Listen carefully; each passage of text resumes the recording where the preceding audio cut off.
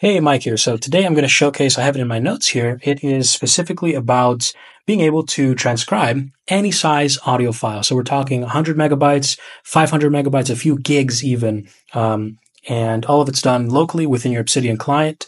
And we're going to show you the process here. So here we have a video from Anthropic that I've been listening to, and I really want to get that raw transcription, but also specific timestamps of it. And I want the SRT version, which is the, time script out,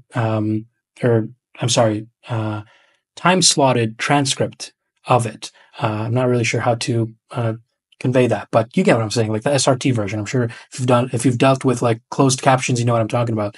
But anyway, yeah, you have the video right here. It's a great video. I really recommend watching it. But what I'm going to do is I'm going to hit Command-Shift-C, which is on Arc, for example. I use Arc browser. It copies the current page's URL to your clipboard. So now it's in my clipboard. And I already went through this process. You can see here, I typed in YTAD here, which I have an alias for within my ZSHRC, which stands for YouTube audio download here. And so what it does is wherever I am within, whatever directory I'm within, which in this case I'm in my sync vault, I can type in YTAD here and then the URL, and it will download that audio file, the MP3 of that YouTube video, to that directory. And so now, of course, it's in I already went through this entire process, so bear with me here. Now this was always a feature before, as long as the file was within that 24 megabyte threshold. But now that threshold is gone.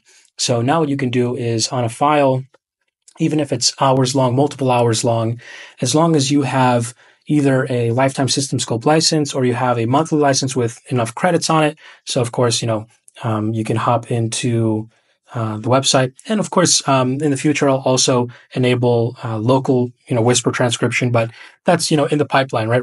Right now, we're really focusing on the meat of things, right?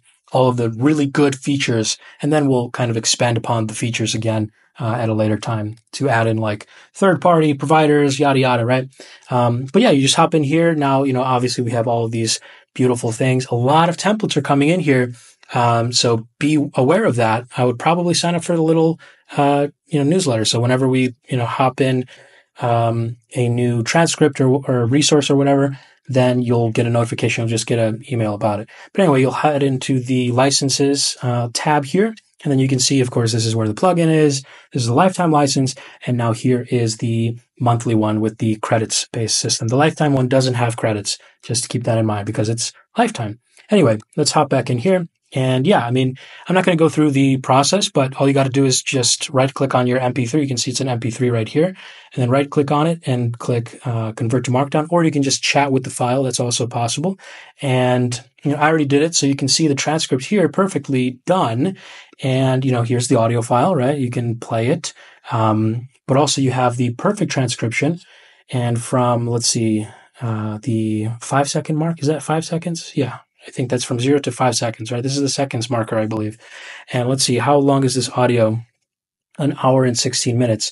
So let's head on down all the way to the bottom. I actually use Vim, so I can just do Shift-G. Here's the bottom. And let's see, 1 hour and 16 minutes, right? So what was it again? 1 hour 16. Perfect on the mark, right? And so here's the first SRT, and then the final SRT is 1,268. So you can see perfectly transcribed, word for word, from beginning to end, all in one nice markdown file. And now I can just look. I can right-click it, chat with file, right? And I can right off the bat, it's already added into my context window. Boom, there it is. Obviously, there's no preview because it's a large file. And now we can just type in TLDR, right? And let's see what it says. I wonder which template I'm using. I think I'm using the glitch template as my default right now. But yeah, this is using right now the DeepSeek R1. So that's why you can see the reasoning that's going on. And let's see what it says. So it obviously understands that it's a transcript about AI prompt engineering. And let's see what it says. Okay, TLDR, prompt engineering is the art of hacking human language to bend language models to your will. And then yada, yada, yada. It gives key insights. The normies miss. Okay, interesting wording there. Iteration is coping. The real skill is predicting failure modes. Okay, so yeah, it's a very nice TLDR. Obviously, you know, I'm using the glitch persona, which I made a video about in a previous one. So it kind of really gives me the quick rundown of things without any filler garbage that usually happens with like base models. But anyway, yeah, that's about it. As you can see, very nice workflow, very intuitive, really. Yeah, so thanks for watching, and I'll see you in the next video.